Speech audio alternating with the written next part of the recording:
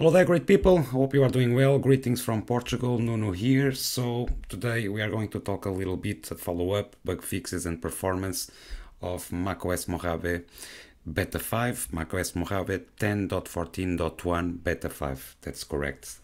Now, first, many of you like, of course, to see the raw performance on Geekbench, but first the build number for this release. So this release has the number 18B73A. We are approaching the final release, perhaps the final release of this build on the 30th, perhaps by the time of the keynote. Let's see. Now, the download was about, let's make this quick, 2.4 gigabytes. Okay.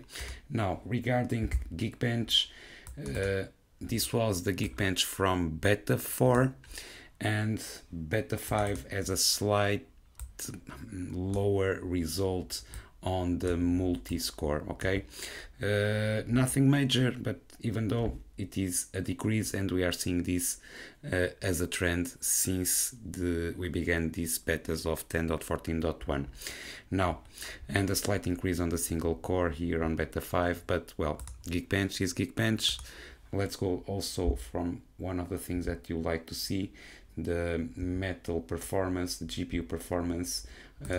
So on Beta 4, this was the result, and on Beta 5, we have a slight decrease, nothing major, but the trend still continues. Okay, now this is what I have on my machine. One of the things that I also like to see is if my SSD speeds, my native SSD speeds, still remain the same, and in fact after 3 years, this is a mid 2015, everything still perfect, spot on.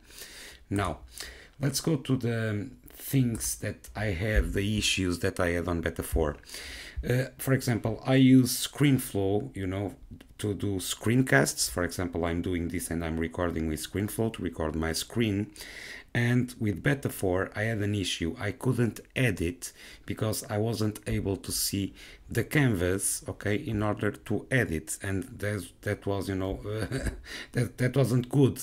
I thought it was an issue of ScreenFlow not updated to this build, but no. Also tried some other applications like Camtasia, and the issue still remained. So now on Beta 5 it's fixed. I already tested. I launched the video today how to install macOS Mojave on non-supported Macs. So it is fixed. So one of the things that we can learn from this is be careful when installing betas, okay, because some of the applications that you trust on a daily usage may not function, and that's a pain where. Okay, so be careful with that. This issue, it is resolved on this Beta 5, but it wasn't. Okay, now I'm having an issue in this Beta 5. I don't know why. If you have the same thing, I use a 5 gigahertz network, and I don't know why it is not working properly. I reset my router, everything. I checked the channels, and sometimes something is happening. I don't know if it is off the build. I will keep you posted on that, and if you have the same issue, go ahead, put on the thread below in the comments. Or if it is an issue, a random issue that will be fixed from my network. Again, many of you are also telling that that when we want to highlight something on a PDF document, you have this dark color, and this is not good. I also don't like it. We have on the dark mode, but also on the light mode, it is equal. So if you go ahead and put this on the light mode, as you can see, it is the same color. It is hard to see when you want to highlight, so I hope Apple fixes this. There are many complaints regarding this issue.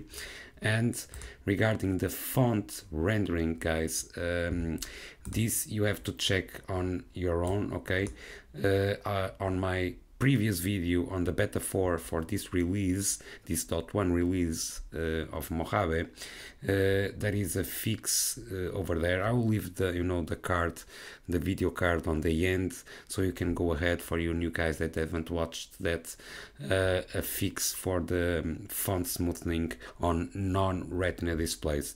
So this is an issue that is on the threads on many websites, tech websites, that Apple isn't supporting font rendering or font smoothing on non-Retina displays, okay, in certain apps. So go ahead, you have that workaround that I'll leave in the end. Now, no new things over here, guys, no new wallpapers, nothing, everything is still the same. So we are approaching the final release of this build. Now I have, of course, here I stat menus, and I use it daily, and I also like to check how my computer is running. So regarding temperature, guys, very stable. So my fans don't kick too much, okay, even on heavy load. Keep in mind this is a MacBook Pro connected to a cinema display that I have here, but Apple Cinema display, everything is very smooth.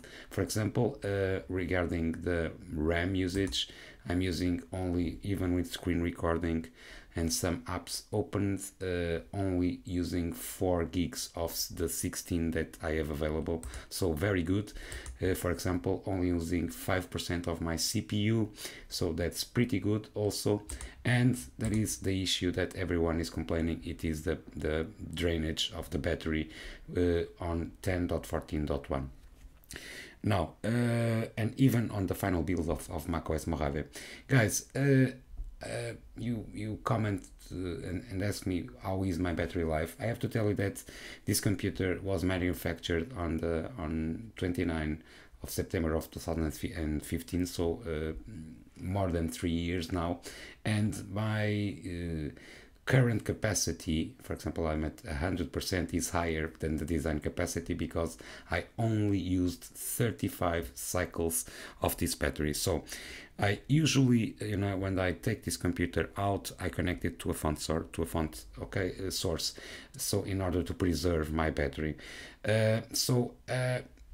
On the occasions that I have to use it and I don't have it plugged, on the betas, I suppose on beta 2 and beta 3, everything seems correct. The battery is about 6 hours, 5-6 hours, about that. Okay, no issues with my battery whatsoever.